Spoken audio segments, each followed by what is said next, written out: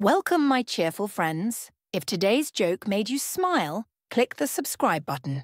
It's free and helps us stay connected.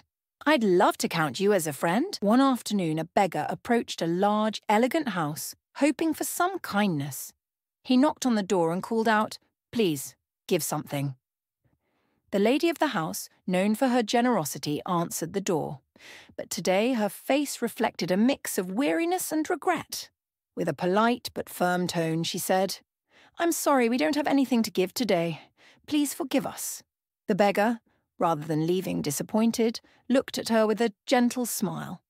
His eyes sparkled with a hint of mischief as he responded, "All right then, just give me your number.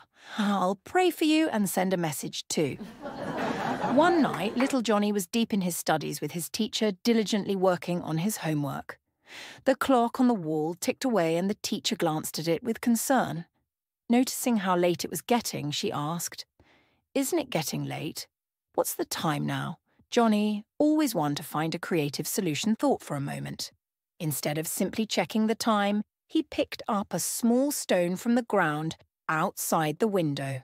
With a mischievous grin, he threw the stone at the house across the street.